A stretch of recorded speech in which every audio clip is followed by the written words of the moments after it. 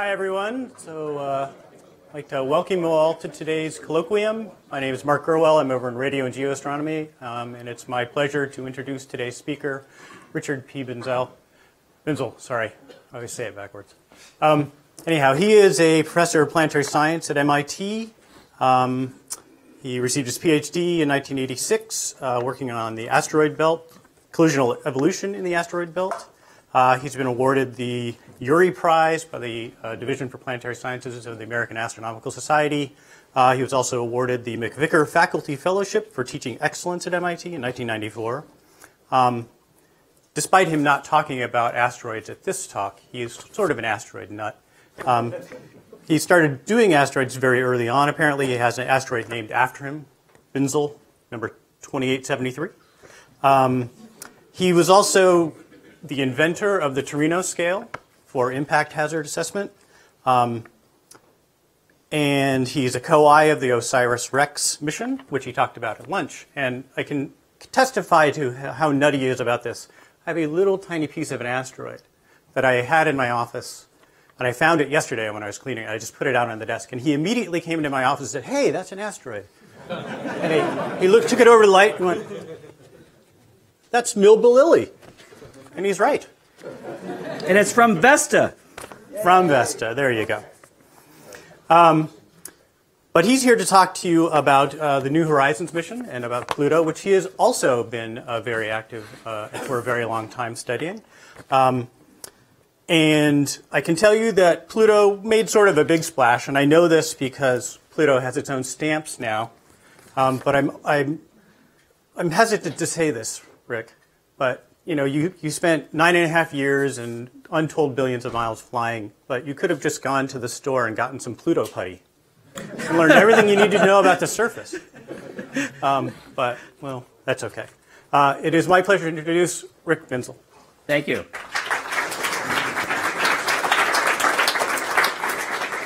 Thank you. It's a pleasure to be here. And I find my clicker, so I put away. I want to begin just by giving a little shout out for a project that I've been doing over here with our colleagues at Harvard, Josh Grindley, Brandon Allen, and Jason Hong. And we just launched a little instrument about the size of a shoebox. There it is up on the top of the NASA OSIRIS-REx spacecraft. It's an X-ray spectrometer that is on its way to an asteroid named Bennu, and we're going to map in X-ray light the elemental surface abundance of this asteroid and help in that sample return mission. And I just wanted to say what a pleasure it's been to work with these colleagues here, and I'm really grateful. It's one of the great highlights of my career, working with such great colleagues. So with that, we'll go on to Pluto.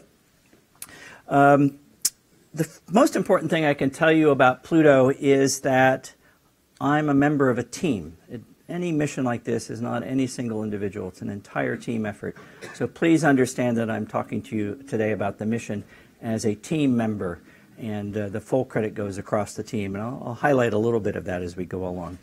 But it's really great that I now got to change the bumper sticker on my car to say that we explored Pluto. All right, so the beginning of the story for me and Pluto goes back to when I was a graduate student, and I was working on Pluto. I'll just say something about that work. But when effectively you're the only graduate student on the planet studying Pluto, that novelty gets you the chance to meet the discoverer. So I got to meet Clyde Tombaugh. I'm the guy on the right. And I got to know Clyde very well, and I treasured that friendship. Of course, we lost Clyde in 1997, but some of his ashes are actually on board the New Horizons spacecraft. So he got to go see the world that he discovered. That's pretty neat. It's pretty neat. All right, so the work I was doing back in the 1980s goes back to the discovery of the satellite of Pluto, Charon, back in 1978. And I was actually a summer intern at the U.S. Naval Observatory in Washington, D.C., in the office next door to where Charon was discovered. So I was there actually on day one. I got to look at these original plates as people were pondering what they meant.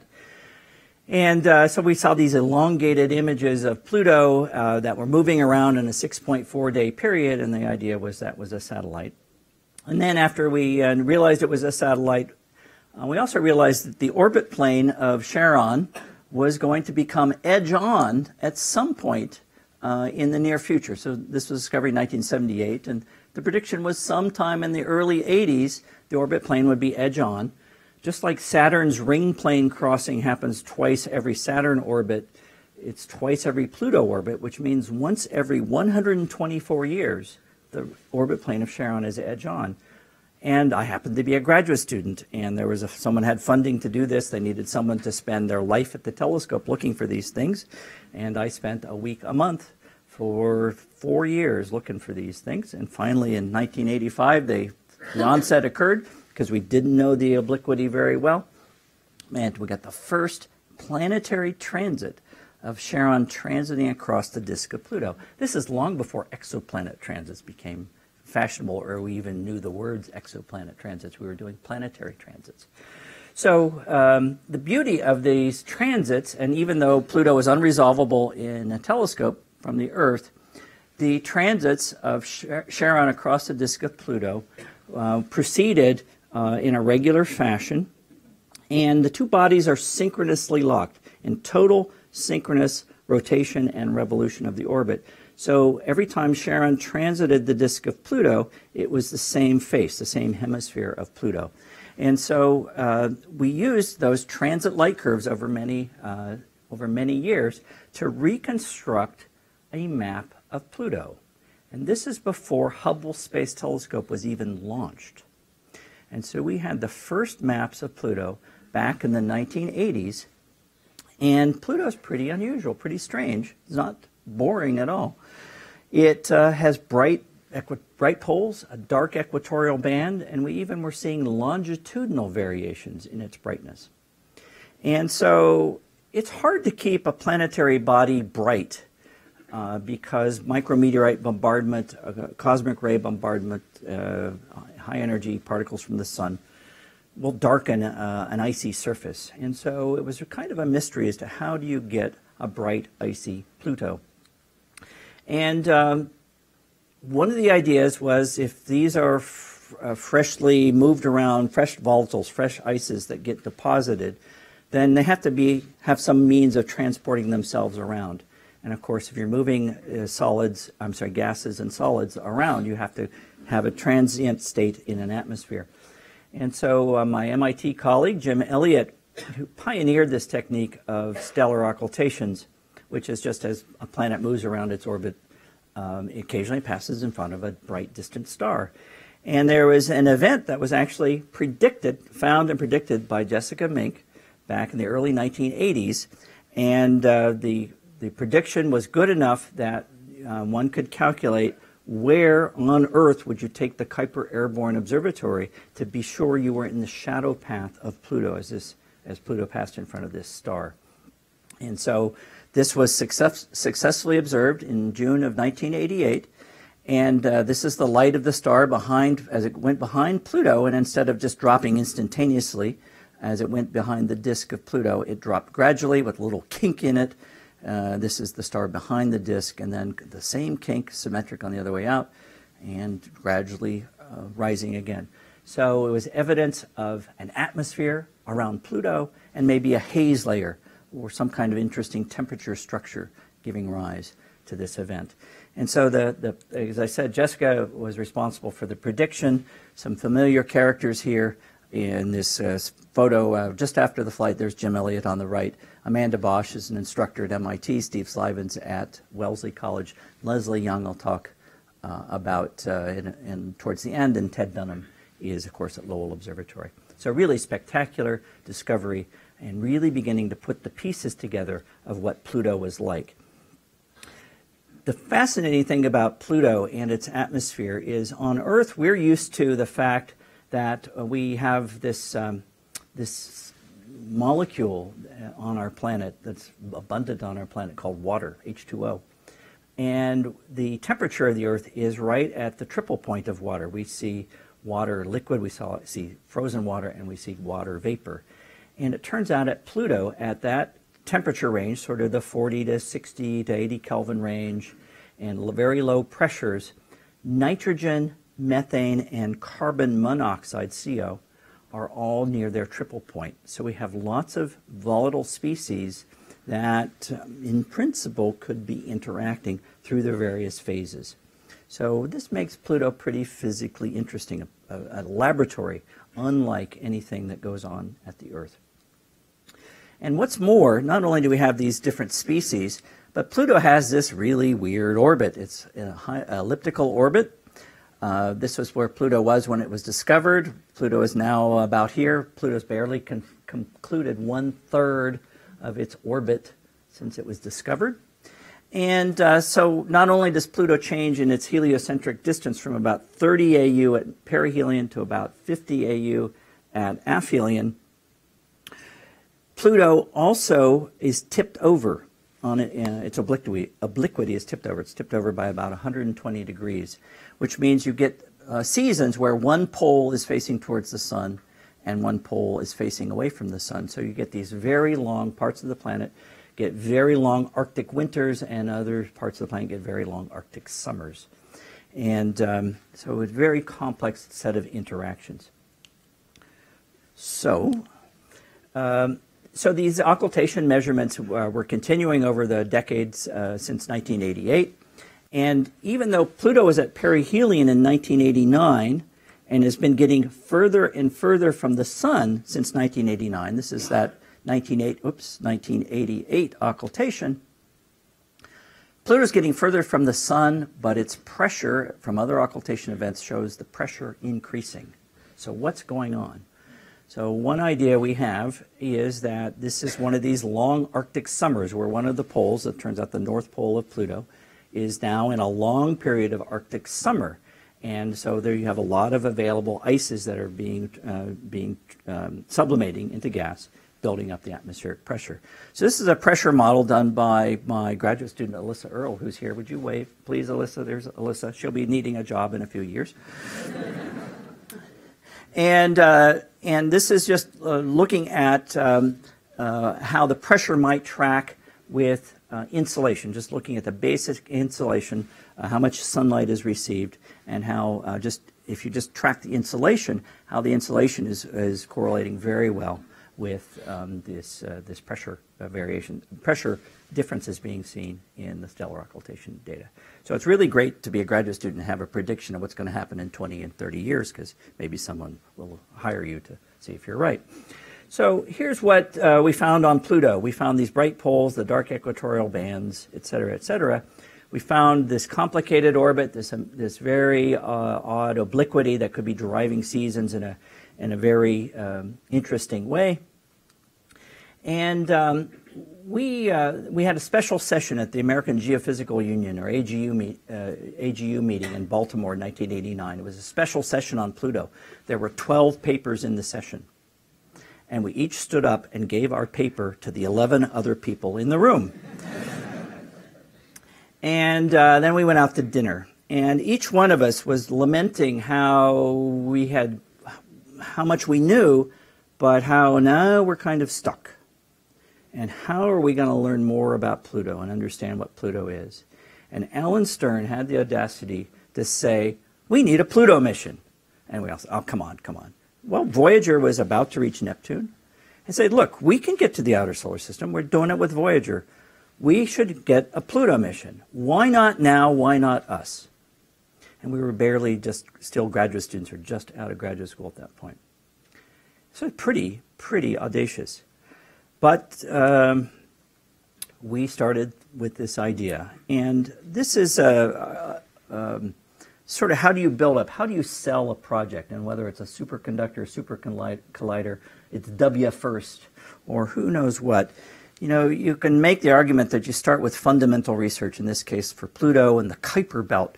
You have discovery surveys, you find a lot of objects, you begin to measure them, and then some of them are incredibly interesting. They have properties that you really want to understand, so you formulate your science questions and their consequences, but often you just reach a limit, and you need to do something major to make any advancements. And you can think of spacecraft exploration as that capstone. It's very expensive, and you have to talk to a lot of congressmen and a lot of people as to why you want to fly this project. But you make the case that this is the capstone, and we've reached the limit of what we can do on Earth. So this was kind of the argument we were making. You can read all about it in a recent issue of Physics Today. I don't recommend it before you go to bed. It's a horror story. We had no fewer than 5 different versions of our mission that effectively got into Phase A study, so in the current NASA lingo. We'd move along, and then we were canceled. They'd say, but come back and try again with this idea, and come back and try again, and so forth, and so on, and so on. And this is what it felt like, over and over again. So we were undaunted, and we proceeded on. The version we had in 2001 was called New Horizons, and this is just our NASA bullet chart of our objectives to characterize the geology and morphology of the surfaces, map the composition for both Pluto and Charon, study the atmospheres and their near space environments. And the key that I think that definitely put us over the top was the discovery of the Kuiper Belt, realizing that Pluto was a member of an entire new zone of the solar system. So it wasn't just one object we were studying an entire class of objects. And a mission to Pluto and the Kuiper Belt came out as the #1 recommendation in the Planetary Decadal Survey. And that's what got us over the top to get the funding to fly the mission that we call New Horizons. So the spacecraft we proposed had amazing capability. This is the technology era of the Motorola flip phone when we built New Horizons. And anyway, you can see the kind of resolution that our camera system in our proposed state could even resolve where we are here today in Cambridge. And the overall instrument is this high-resolution imager called LORRI, a couple of detectors for the particle and fields environment called PEPSI and SWAP. We had a student instrument, the first student instrument. There's a dust counter built by University of Colorado. The one that Harvard and MIT is the second student instrument ever to fly. A radio science experiment, and then a pair of spectrometers in the UV and visible and near infrared, Ralph and Alice, named after the honeymooners, for people who are old enough to remember Jackie Gleason. All right, so a question that people ask, if you're flying to Pluto, how do you maintain power for your spacecraft? Because it's too far to use solar power. And in fact, it's kind of a trick question, but it was a question I was asked one time when I was in an airport security line. And anyway, that's a story over dinner. Anyway, the answer is plutonium. What else would you use to go to Pluto than plutonium? And so this thing that you see on the back of the spacecraft is our plutonium, our thermoelectric generator using the heat from the plutonium-238. It's about a half-life of about 100 years. And so we fueled it up. It actually includes Russian plutonium because Los Alamos got shut down because someone lost a disk drive behind a copy machine. If you remember that episode, it shut down the production of plutonium in the United States. And we needed plutonium to launch. And we had a launch window because we had to hit Jupiter. And anyway, spaceflight is a really nutty business. But anyway, our spacecraft at Pluto, we had 200 watts of power. So everything you see that we did was with 200 watts of power, including transmitting back from 40 AU away.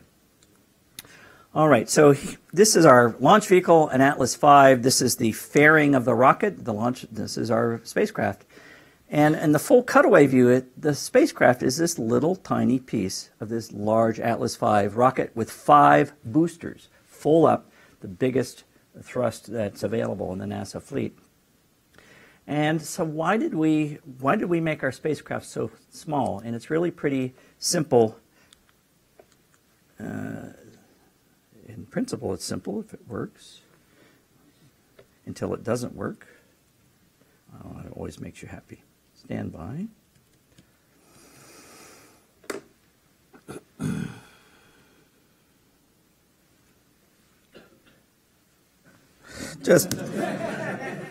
We'll just make it happen. All right.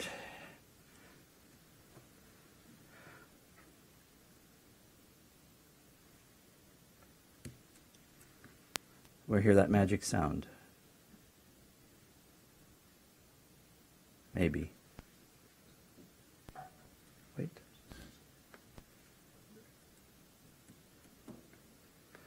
I love it when it happens. Sorry about that.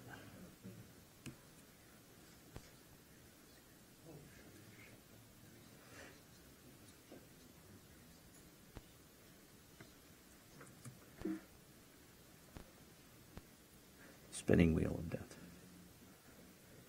Okay. All right, let's try this again. Oops.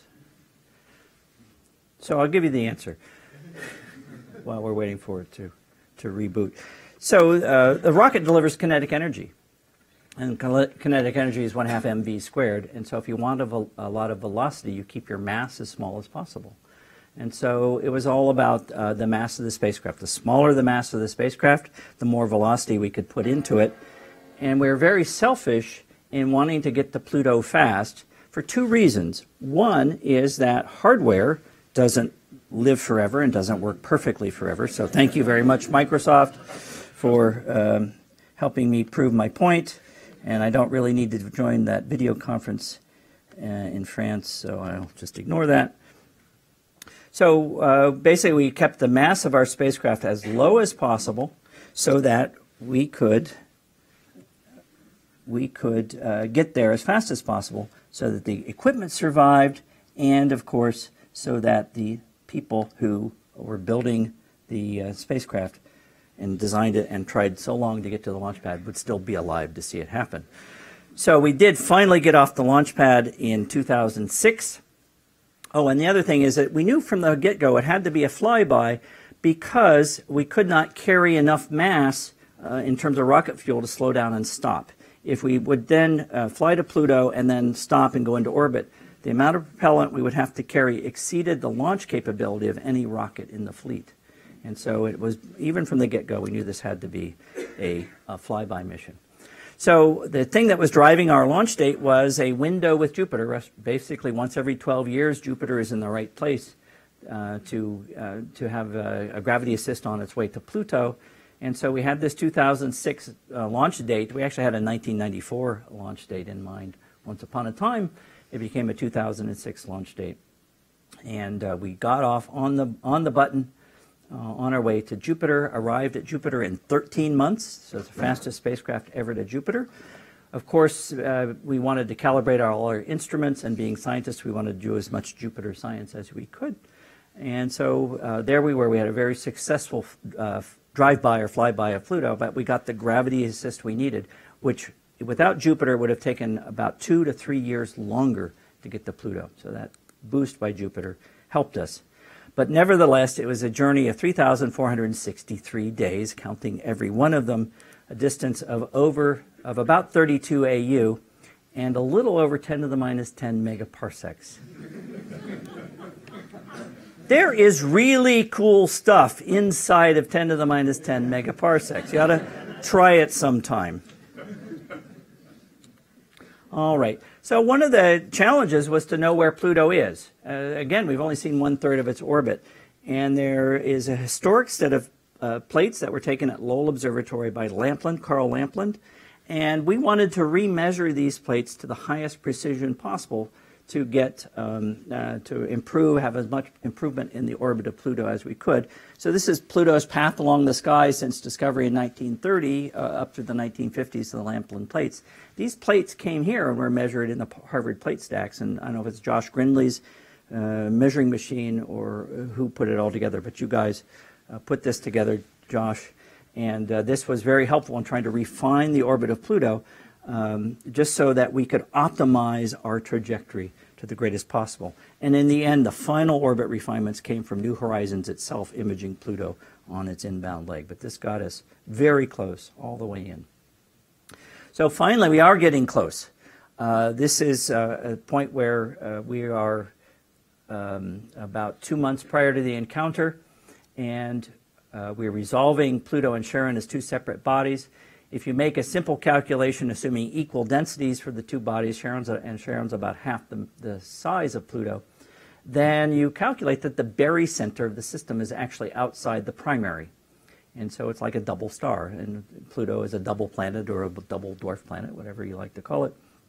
And anyway, this is a great freshman physics problem to see barycentric motion in its real state. It really works this way. All right, so Pluto rotates in 6.4 days, so it's a pretty slow rotator.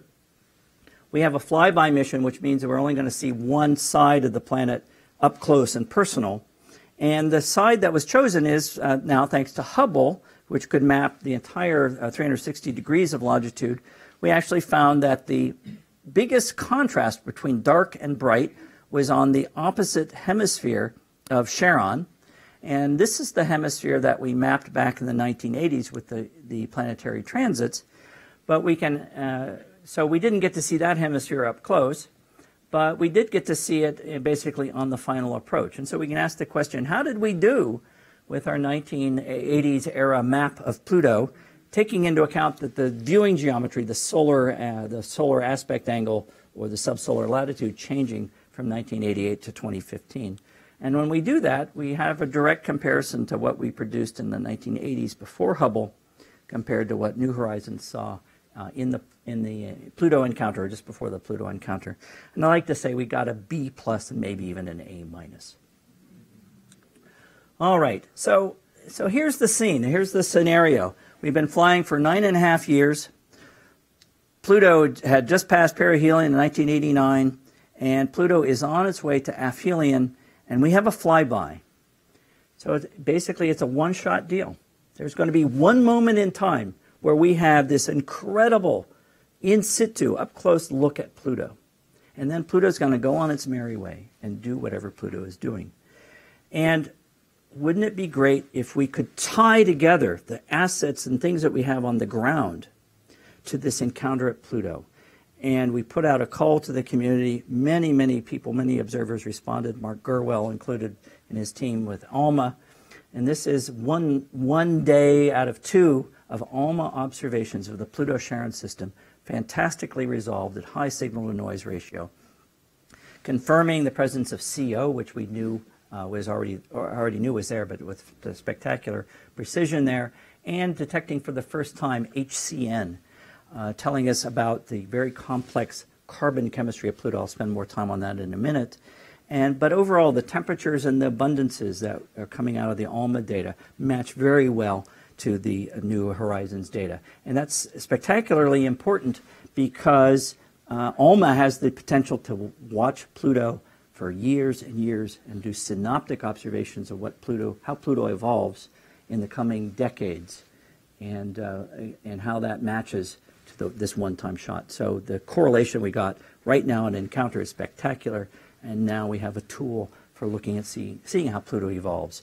Even more surprising, you may have seen, is a recent result from Chandra got into the act and actually detected Pluto in X-ray light. This was a bit of surprise. We thought we might get a couple of photons and see something, but Pluto seems to be more active in X-ray light, and it seems the escaping molecules in the atmosphere are a little more interactive with the solar heliosphere than we expected. Even another spectacular event, going back to stellar occultations, was Nature provided a very nice stellar occultation event about 2 weeks before the encounter. And this was observable in the southern hemisphere. This is the path of basically Pluto's shadow going right over New Zealand. And my colleagues at MIT, Michael Person and Amanda Bosch, and somehow their picture isn't showing up, were able to make an excellent prediction of exactly where to put the Sophia Observatory. They got it so perfectly right that the star went exactly behind the center of the disk, so the light of the star was refracted equally around the planet, and you get that central flash. And it's incredibly sensitive to the temperature and pressure of your atmosphere. So it's like a home run there that we got prior to the encounter. So again, this tie point from the Earth-based data to what we measured in situ at Pluto. So here's the final approach. Again, remember Pluto is tipped over on its side by 120 degrees. So as we're coming from the direction of the Earth and the Sun, we are coming at Pluto like it's a bullseye. And so this meant we had to optimize everything to see not only Pluto and Charon, but also the total of 5 satellites that we now know in the system. And because it's a 4.5-hour light travel delay, 4.5 hours out, 4.5 hours back, 9 hours it takes for any command to go and come back. Everything on the spacecraft had to be pre-programmed. The whole choreography of having the spacecraft adjust itself for each instrument to make its measurements, and then eventually turn itself around and talk to Earth, had to be choreographed in advance. And so you can imagine that we took more than a decade to even get approval, and then finally get to the launch pad, and then 9.5 years of flight. And there was really not much we could do in those last hours waiting for that signal to come back, but basically buckle up our seatbelts and wait. And as you know, we did it. Everything worked flawlessly. There is nothing about the encounter that we have found or discovered that didn't go exactly as planned.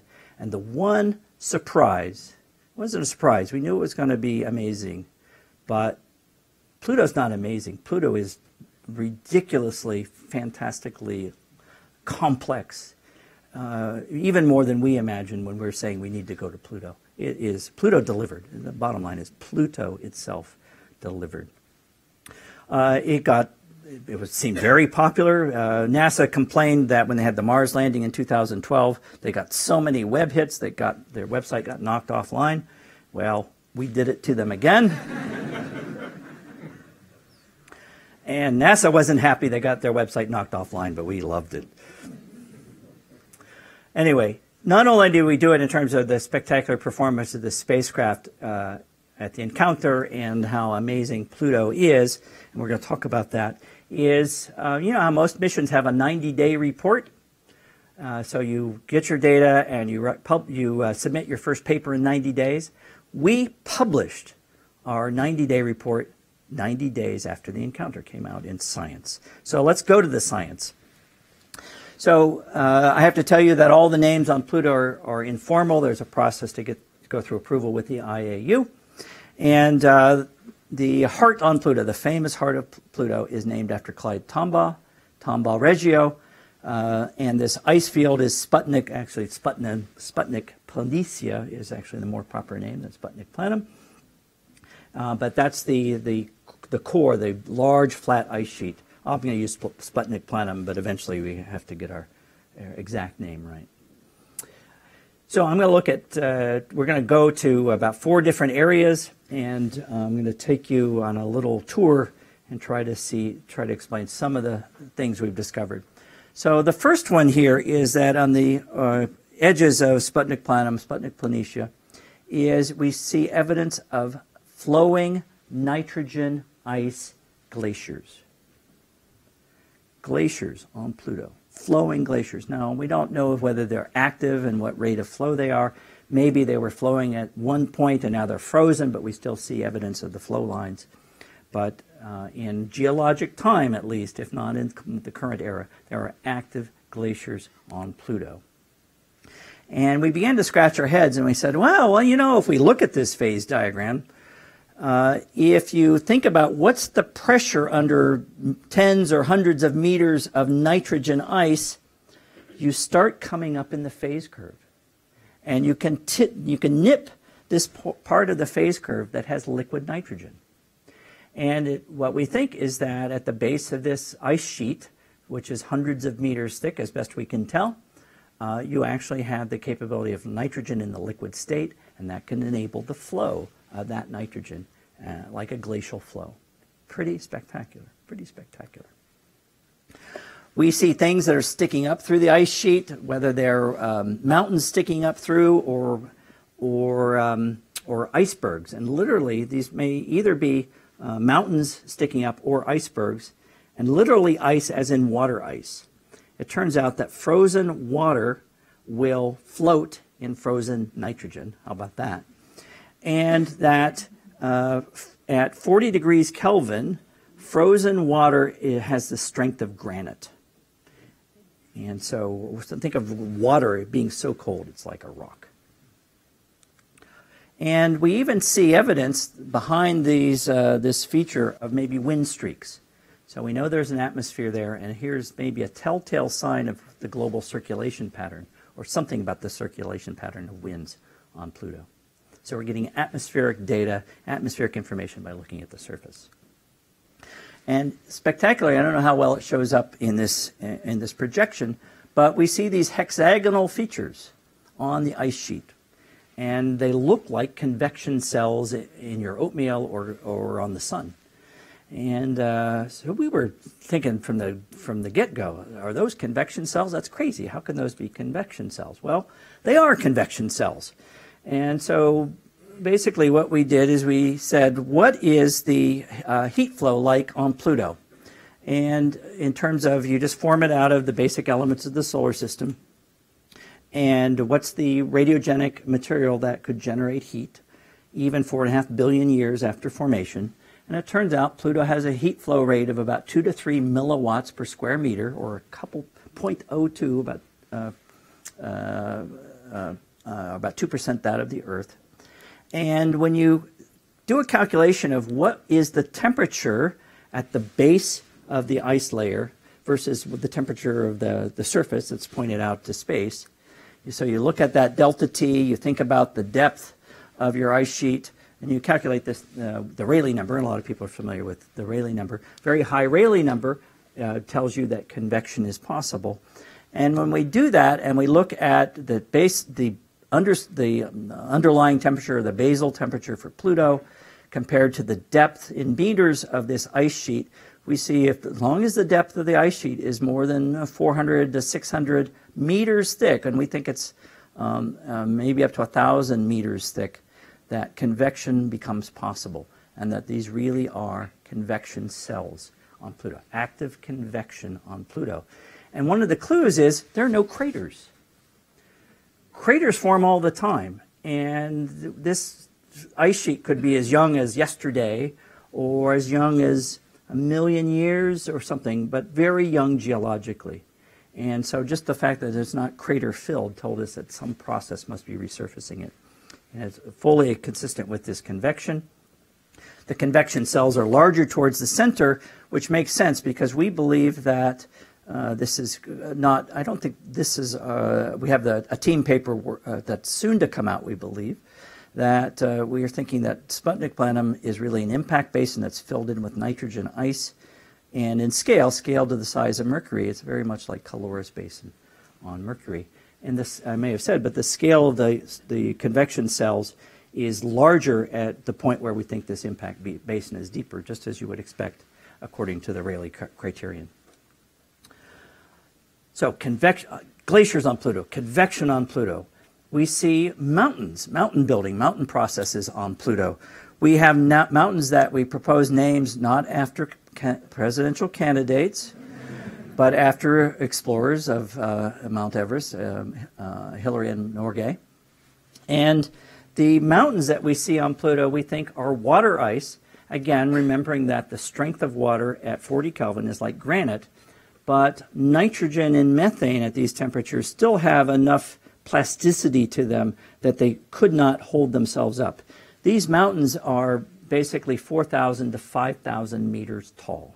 Basically think the Rockies and the Alps on Pluto, and they're all made out of water ice. So we see amazing mountain processes on Pluto.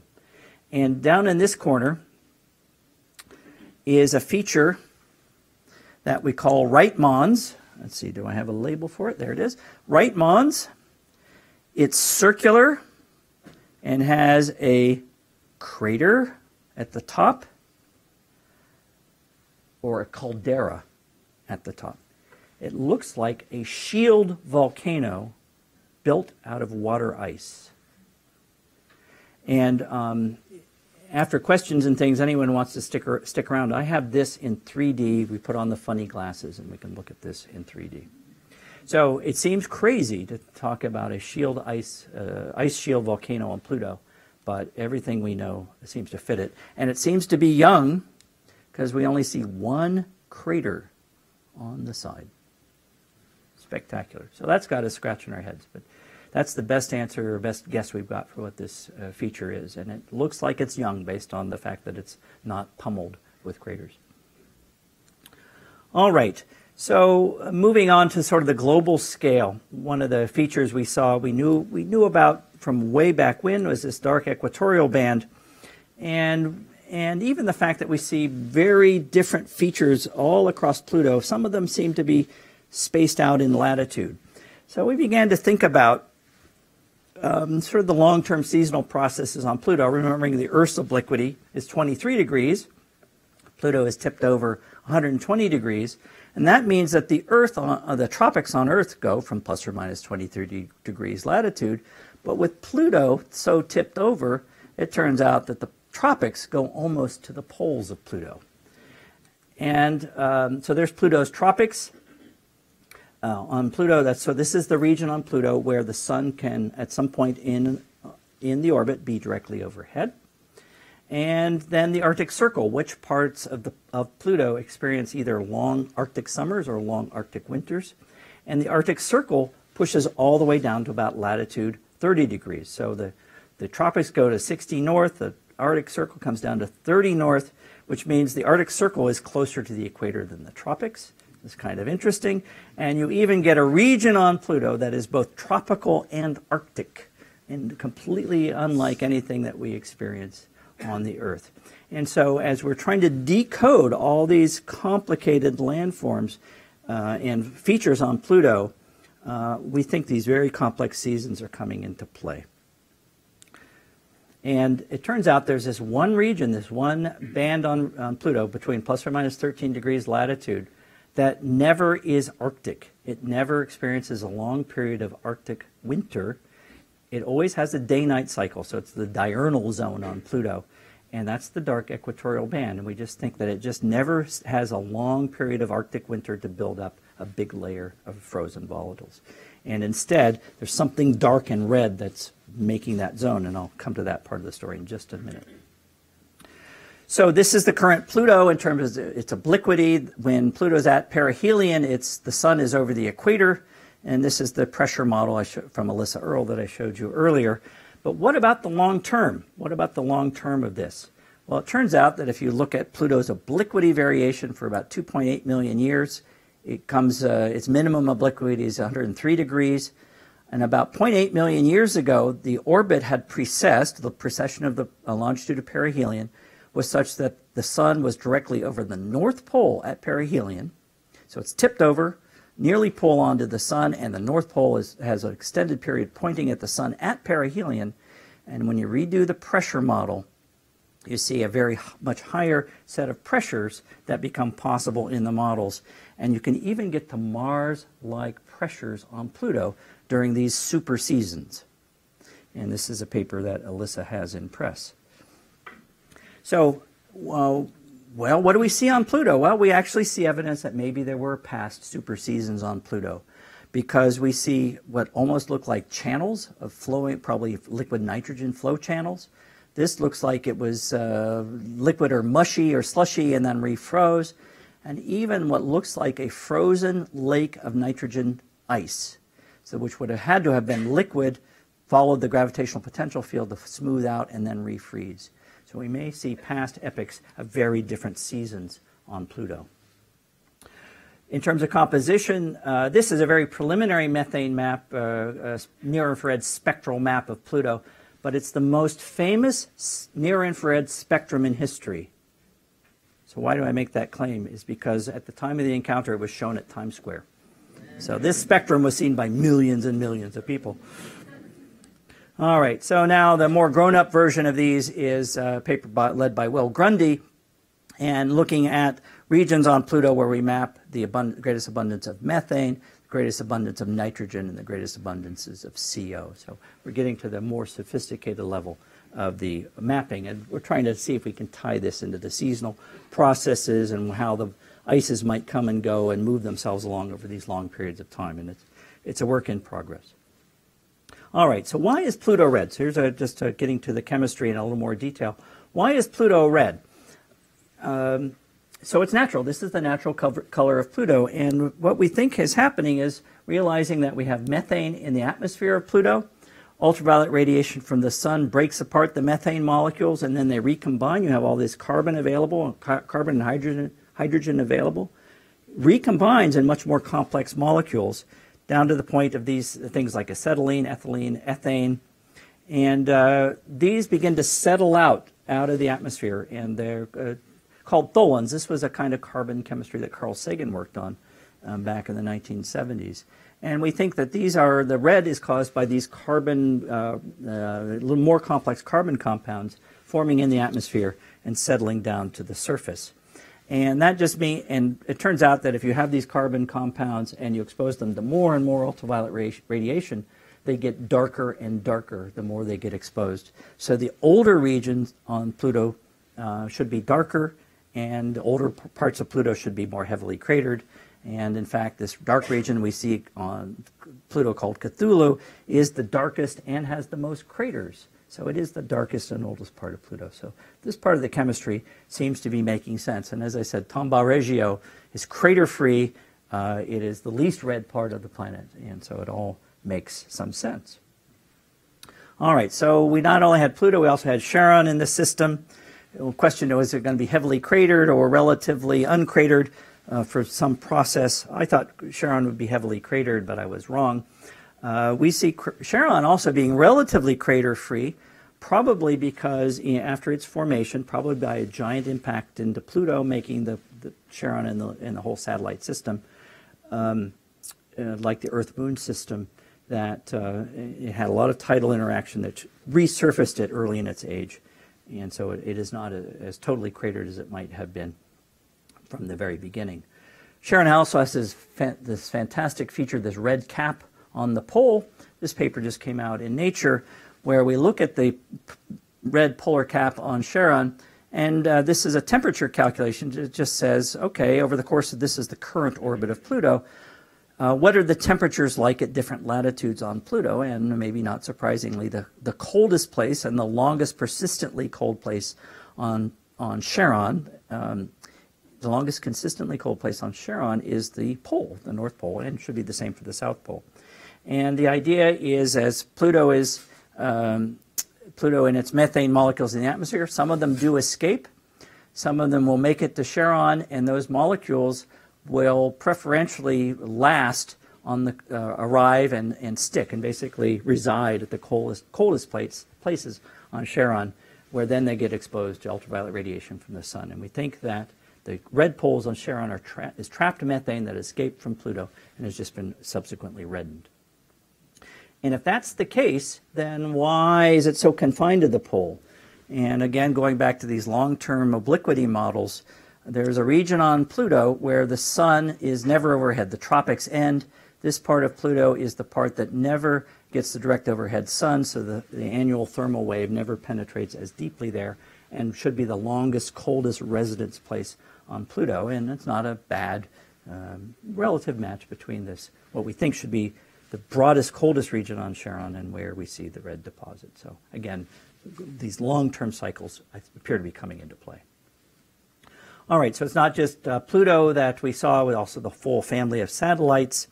And I'm going to speak just briefly about Charon and Hydra. This is the currently released. We have spectra of at least Nix and maybe the others that I don't think they're released yet. But Charon and Hydra both appear to have the spectral characteristics of water ice. We knew that for Charon from long ago. But at least so far, it looks like the composition of Charon and the whole satellite system is consistent with one another and consistent with this idea of a giant impact forming the full satellite system. This is one of my favorite pictures, and you have to think about it. This is the dark side of Pluto. In principle, with a massive, amazing telescope, you could see this stuff from the Earth. But you can never get the view of the sun in total eclipse behind Pluto unless you are a traveler beyond Pluto. Really spectacular image. And it's blue. Look at the Rayleigh scattering. Blue, because it's nitrogen, just like the Rayleigh scattering nitrogen that our atmosphere does. Pluto is doing the same thing. Anyway, I love that picture. I love that picture. So we are going on, we're a flyby, we're going out into the Kuiper Belt, and we wanted to go see what else is on our path. What other object could we go to? So we began searching. Once we got off the launch pad and we knew our trajectory, we began searching. And we said, oh, great, let's just figure out where an object would be after Pluto and where would it be now that we could start observing it and our spacecraft would encounter it. And wouldn't you know, smack dab in the Milky Way is where our potential flyby targets beyond Pluto would reside. And so this was nature getting back at us, as it often likes to do. So this became an impossible task, but we took it on in earnest in beginning in 2011, because the whole region of search began to shrink into a level that was comfortable enough. So we were using the Magellan telescopes for a number of years to look for potential targets. Ultimately, we went to Hubble and we said, we're not successful from the ground, we need help, and Hubble came to the rescue, and thank you to anyone who was on the Hubble TAC who supported us in this. And we did find a target right on our path, pretty much right on our path. It's called 2014 MU69. When we found it, we just codenamed it PT1, Potential Target 1. And anyway, we are now on a trajectory towards MU69, arriving in early January 2019. So again, a flyby of this target. We think the object is about 50 kilometers across. This is the CG comet that Rosetta was examining. We think that the comets may be coming in out of the Kuiper belt. So a comet is often the case of a Kuiper belt object that comes to us. Now, for the first time, we're going to one of them. And there you see it to size.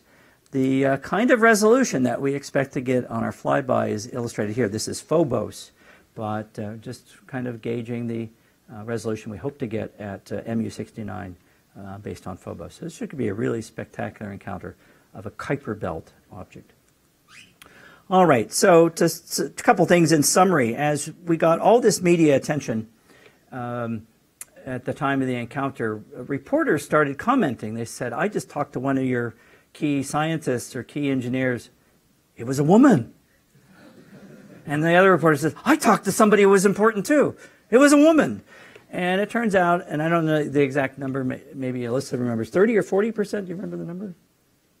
30-ish. Anyway, 30-something% of our team, which is historic for NASA, were women. And I like to say that I don't think we were very deliberate about this. We were just hiring the best people. And anyway, we're very proud that we're the most women-represented mission ever in NASA history. And we're just getting going. You know, it's not where we want to be, but we're proud that we maybe have a little measurable progress here for New Horizons. So we'd like to talk about that. Anyway, also to talk about teachers and professors and the legacy of my colleague Jim Elliott.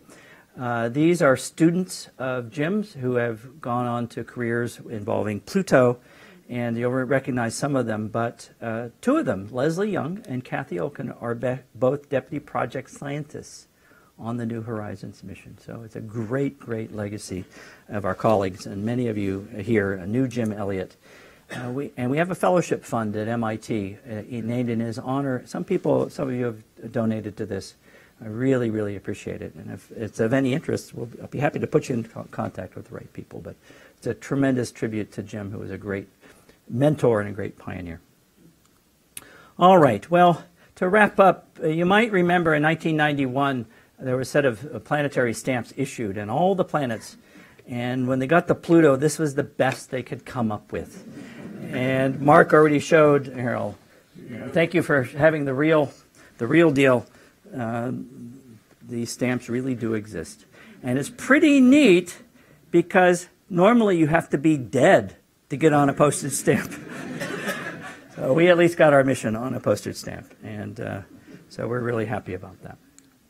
All right. So in summary, I like to step back and take a big historical view of things. And it's really kind of amazing when you think 200 years ago, or just over 200 years ago, what was the frontier of exploration? At least from an American perspective, the frontier of exploration was the journey of Lewis and Clark across the continent. 200 years ago, the far frontier was just to go across the continent. And what have we seen? What have we seen? Well, we've seen humans to the moon, and we've seen our spacecraft go across the solar system. And so as a species, we have advanced from being able to go across a continent to now being able to go across the solar system in just 200 years. I think that's pretty amazing. I'm stunned and marveled by it myself. But even more importantly, I think, from the perspective of the New Horizons encounter, we hope it's something more. It got so much attention, and kids just seem to really love this. And this is the first time we have gone to a new place for the first time since Apollo. And so more than anything, as a team, we hope that New Horizons ends up being the Apollo moment for a new generation. And we'll find out in about 15 years when they start showing up at Harvard and MIT. So with that, and then just to show that we've had an impact, this is not my bedroom. This came in over the transom that some kid out there convinced mom and dad to deck out his bedroom like that. So now I know what I want.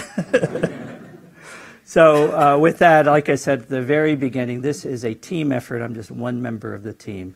And on behalf of the team, thank you very much.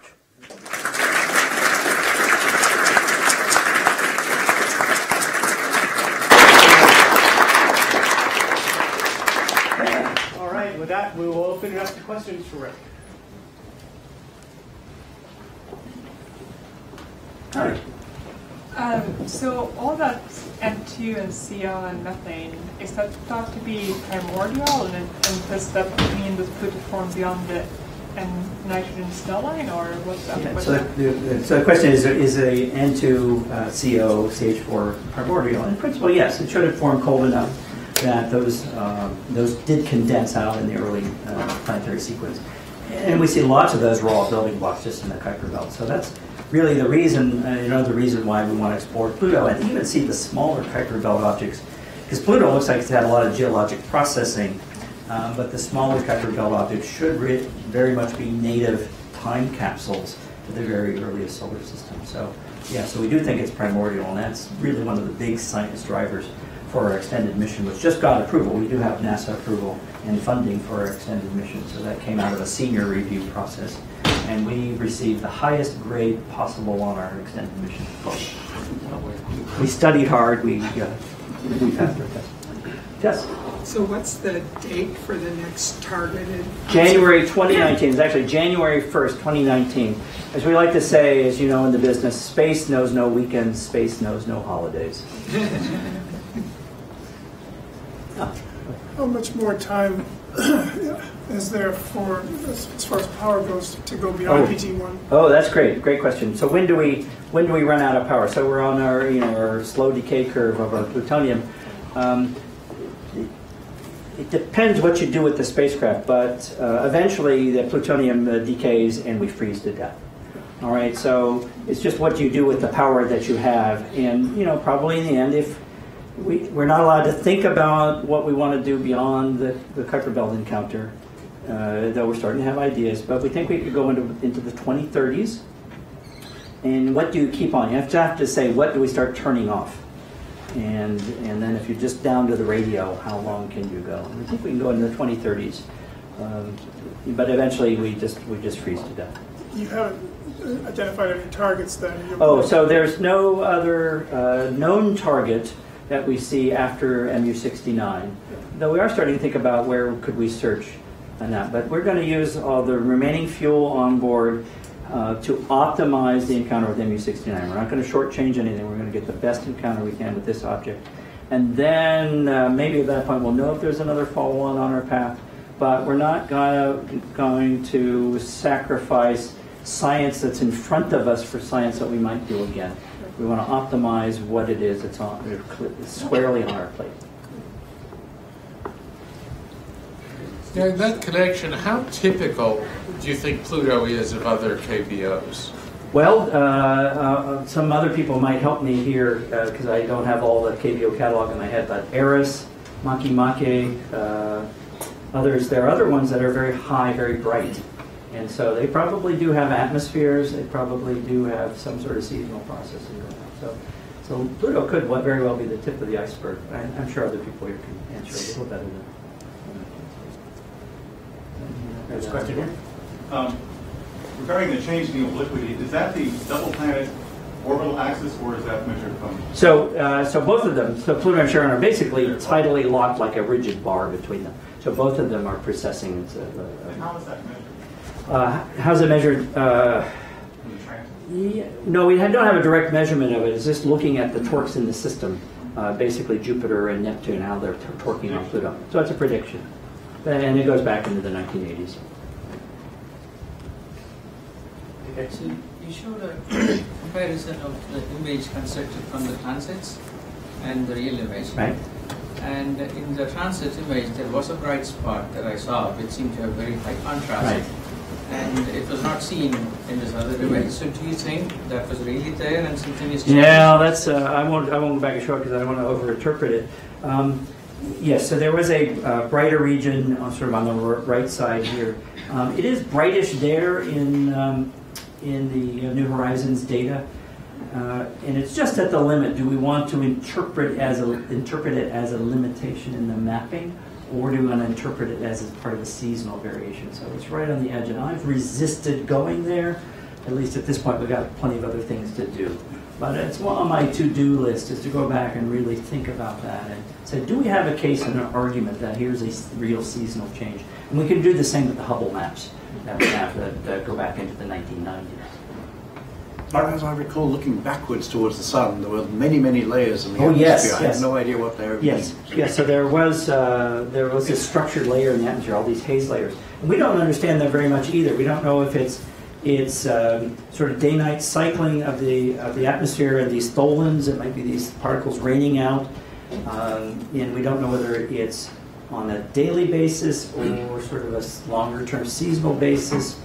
So we see all these things on Pluto, and the thing we don't understand is the timescales. We see stuff is happening, but we don't know if it's happening on the timescale of a rotation or a Pluto orbit or one of these obliquity seasons. And so, that's that. We want to go back, right? And do we go back in a decade? Do we go back in 50 years? I don't know. Do we have any undergraduates here? Anyone have a preschooler?